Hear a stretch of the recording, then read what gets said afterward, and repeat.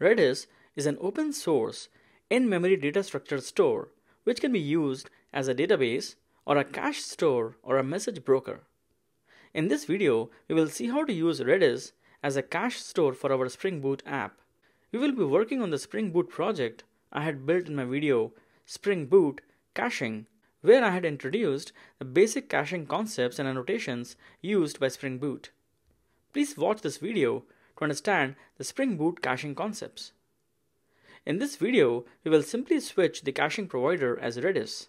Here is the project we had built earlier, where we explain the various caching annotations and the caching strategy where the annotations should be used. I have the Redis server running locally on my machine, listening at port 6379. To understand how to install Redis server, please watch my video Installing Redis on Linux. Let's open our pom.xml file. We were using the basic caching earlier using the dependency Spring Boot Starter Cache, which quickly adds basic caching dependencies to our app. Spring Boot auto-configures the cache manager, etc. In production, however, we should use providers like Redis, ehcache, etc. In this video, we will switch the caching provider to Redis. And Spring Boot makes it simple. All you have to do is in the pom.xml file, replace Spring Boot Starter Cache to Spring Boot Starter Data Redis. Next, in our application.properties file, let's indicate to Spring Boot that we are using Redis for cache. Let me paste these lines here. Using spring.cache.type, we indicate that we are using Redis as the cache provider. Host is localhost. Port it is listening to on is 6379. The remaining properties are optional. Using spring.cache.redis.cache-null equal to false, we tell Redis not to cache null values. We indicate the time to live or the time after which the cache values should expire, which is 10 minutes here or 600,000 milliseconds. The last entry of use.key.prefix, if set to true, would prepend the key name with the cache name.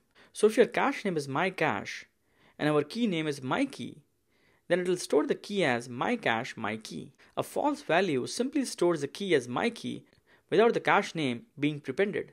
To see all the possible cache related properties, let's Google Spring Boot cache properties and we see the appendix on docs.spring.io website. Here you can see all the common application properties, and here are the cache related properties, some for specific providers like Redis or Couchbase and some general like cache names. So back to our project, the Redis dependency and the properties is essentially all we have to do to switch the caching to Redis. Spring Boot auto-configures everything else, and our existing annotations in our application will work just fine. Let's start our app. Here I have the browser and the Spring Tool Suite console stacked so we can see the messages in the console as we execute the URL. Let me clear the console. Let's execute localhost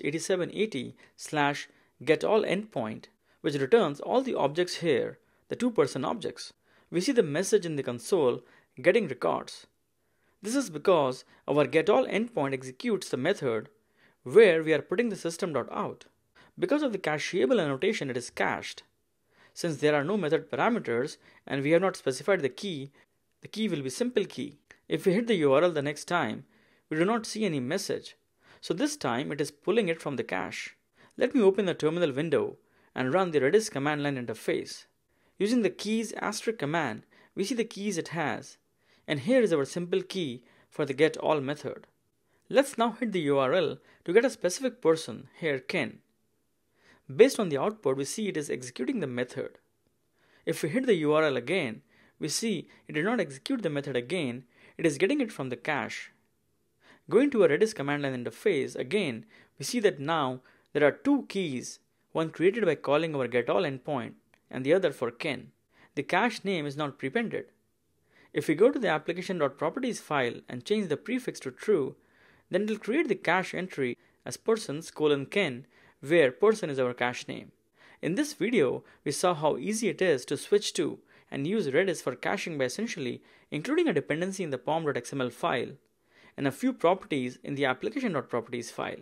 The existing annotations in the application work just fine.